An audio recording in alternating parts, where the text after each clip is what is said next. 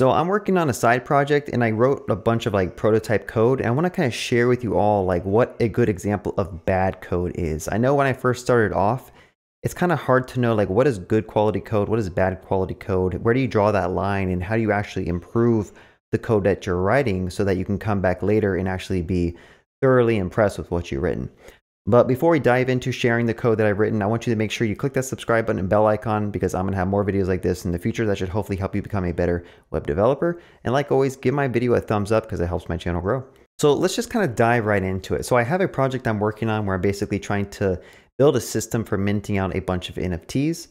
If you don't really believe in Web3 NFTs, it doesn't really matter, because this tutorial or this video will actually help you understand how to write cleaner code as I kind of walk you through what I've written and explain to you why you can do this better. So let's just go ahead and jump into the code and kind of see what I'm talking about here. All right, so first thing, looking at this code, I have a file called contractor.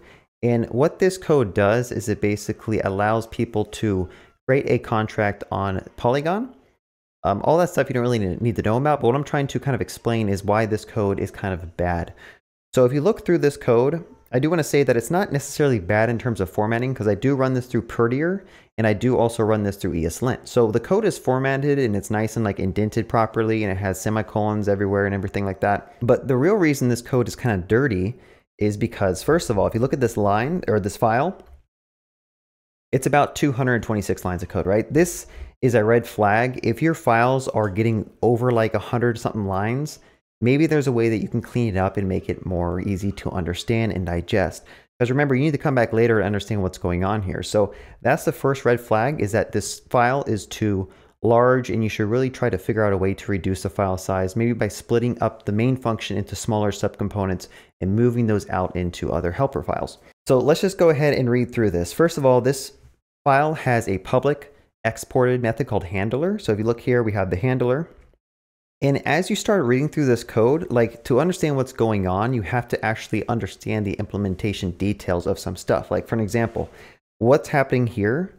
Well, we're setting up a Web3 wallet. Is this really necessary to understand for the business logic?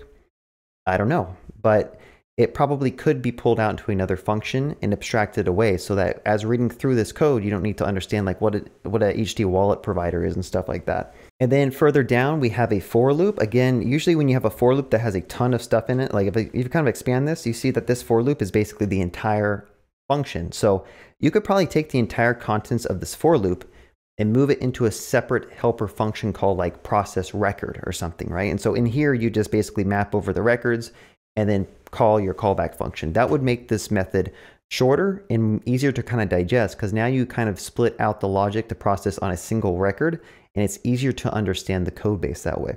So scrolling down a little bit further, you see that I'm doing like doc-client.get. All this stuff is DynamoDB calls, right? So I'm interacting with a database directly in my business logic, which is kind of another red flag. You should clean that stuff up and pull that into helper functions. Usually I put that in something called like a persistence folder. So you can see here, I do have a persistence folder. I'm going to show you how you can use that coming up when I show you the clean code. But stuff like this, like if you were, for an example, using MySQL, you don't want SQL statements directly in your business logic. You want to split that out into a separate function so that down the road, if you decide you don't want to use SQL and you want to use something else, well, your SQL statements aren't spread out through all your business logic. Instead, they're centralized in a different layer of your code base. Then, of course, I have like random console logs all through here, which you should probably use an actual logger. Like there's something called Winston, I believe, where you can actually set log levels. And these could probably be info levels instead of just console.log, so that you can come through, you can change the log levels to either info, warning, error, or something like that. So it allows you to kind of get more information as you change the level up or down for debugging your application. But it's really important to have logs when you deploy stuff to production, because that's the only insight that you get when your application starts failing. So I'm not saying that the logging is bad. It's good to have logging, but this is like prototypes. I just log out whatever I can to kind of help debug. But make sure you go back through, you add a real logger, and you make sure that that logger supports log levels. And again, here we just have like random like database calls here, and it's really, really a lot of dirty code, honestly. So, and then finally, there's like another for loop. So we had a main for loop, and then nested inside that for loop is another for loop, which it could just be abstracted into helper functions. So this is kind of bad code. And I want to show you another file that I have that's more elegant. because I've actually like invested more time in it. This code was like a prototype that I haven't gone back to add unit tests. I haven't gone back to actually refactor. So let's look at a different file that is clean, okay? So here's another file called ipfs.js. And this function is basically responsible for taking files and uploading to an IPFS node that's hosted on like another server that I have somewhere. So if you read through this one, as an outsider, let's try to find the entry point. So we have module.exports.handler. So off the bat, I kind of did what I explained before in the other file where if you have a large for loop, you should kind of break out the inner block of the for loop and put that in a helper function. So now I loop over all the records and I call process record for each one, okay? So let's go ahead and dive into that and let's read through what process record is doing. So first of all, it just takes some properties out of the payload that comes in the record. And then we start calling some methods. So all of these methods, like upload minted file, those are abstracting away the underlying persistence layer, right? So you don't know what this function is really doing, but you can read it and kind of understand what happens, right? So if I give it a file key, I'm gonna get back an image buffer. So behind the scenes, this is just hitting S3 and fetching a file. But you see how I kind of abstracted that away. You don't really know where that file is coming from. It could be hosted on a different CDN. It could be hosted locally on my laptop, but it's abstracted away because the business logic doesn't need to care about it. So that is a function that I put into a persistence folder here called get unminted file. And you can kind of read through this code because it's really declarative. It just makes more sense. It reads more like a book. So we get the unminted file and then we upload a file to IPFS. That makes perfect sense, right? And then some of this could have been abstracted more, like this whole replace logic. I probably could have made that into a helper function and called it, but some things are good to just have in your business logic. It's fine.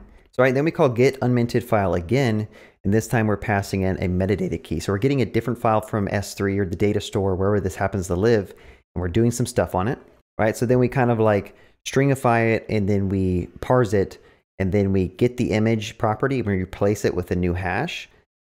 And then we call a method called upload file to IPFS, right? The same method, it makes it really clear what's happening here. And then finally, we update the NFT entries hashes. So behind the scenes, this is just updating that DynamoDB record. But again, in your business logic, you don't care about DynamoDB. This could be writing to SQL. This could be writing to SQLite. This could be writing to like a local text file if you wanted it to.